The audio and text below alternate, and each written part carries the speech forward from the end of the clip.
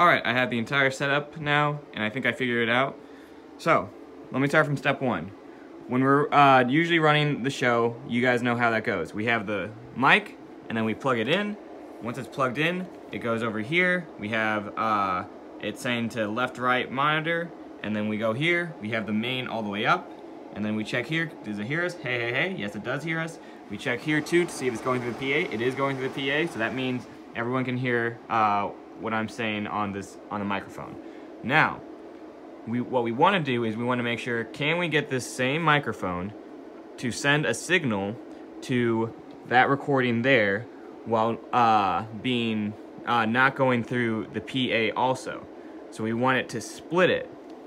Let's move to see where the source is. So what I did here is I took the microphone, I put it into this XLR splitter. So now the input is being split into two outputs. These two outputs are going all the way over here.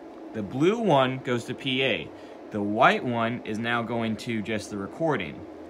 So now if we follow this all the way down, we're following the white one should be sending to left right monitor only.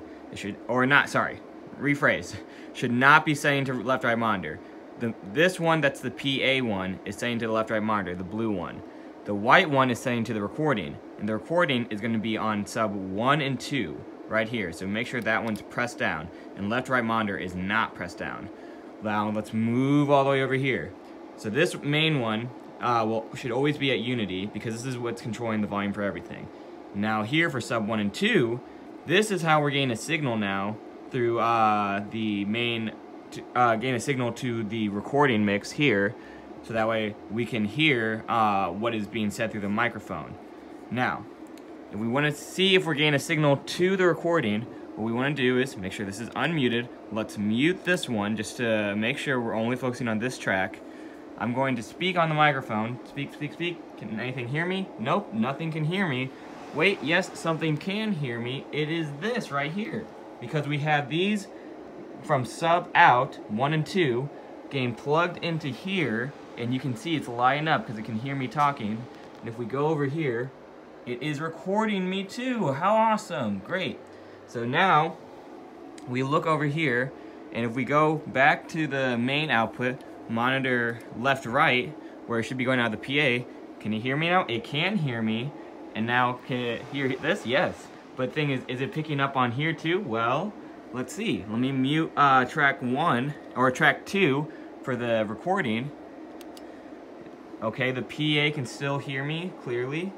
It's lighting up there too. What about on this? It's not lighting up. And if we look at the recording, look at the recording has now stopped. It cannot hear me, which is perfect. We don't want the PA to be picking up with the, we don't want the PA track to be going to the recording. We don't want the recording to be going to the PA. They should be separate. So, when we're going to be recording this entire thing, we're going to have maybe up to 2 vocal mics, just because that's how many XLR splitters we have. We have 1 and 2. And then when we have 2 vocal mics, they'll probably take up tracks 1 and 2, and 3 and 4 for the vocals. Then we have tracks 5, 6, 7, 8, 9, 10, 11, 12, 13, 14, 15, 16, blah, blah, blah. Anyway, we have all these tracks now, and these can be used for the guitars, the bass, the drums. So for example, if I were to say tracks 5 is guitar, track 6 is bass, track 7 is drums, we then scroll all the way down back to here, and we make sure these tracks, like 5, 6, and 7, are on 1 and 2. 1 and 2, and make sure left, right is not pressed down. We want to make sure those are up, because we don't want a guitar, a bass, and a drum to go through the PA. That will sound horrible.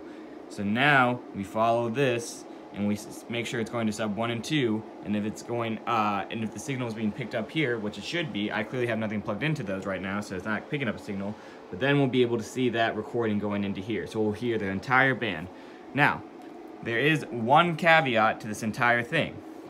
When you are recording, you will be able to use the effects so you can hear all the reverb and stuff going on, but it's only going to be for the PAs.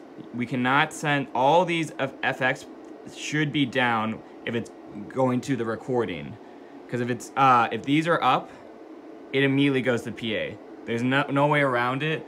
because these effects are internally built to always be sending out to main, left, right. So if you turn on this, despite it being on sub 1 and 2, it's still going to send out to left, right if the effects are on. So you do not ever want to have these effects on for the recording tracks, only for the PA tracks. And that's going to be fine because we're not going to hear any, like let's say reverb on the vocals when we're recording. Only the PA will be able to hear the reverb, but we can always add reverb in post. So that's not a big issue. And also people don't use reverb as much as they need to. Alright, but yeah, that's the entire setup. Just make sure you have your normal setup. You have the XLR cables going to here to go to the PAs. Then you want to make sure that this is left, right, normal as always. The only difference now is that you're splitting the signal, so that way you can have a recording and a PA mix. So the PA mix is here, the recording mix is here. Always make sure that the effects is all the way down on the recording mix, and always make sure the 1-2 is pressed down and left right is not pressed down, and then make sure sub 1 and 2 are up, and then make sure you're getting a signal through here for the recording, and we are. And that's about it. Woohoo! Oh, and yeah, make sure you have these plugged into just the 1/4 inches sub 1 and 2 into here. All right.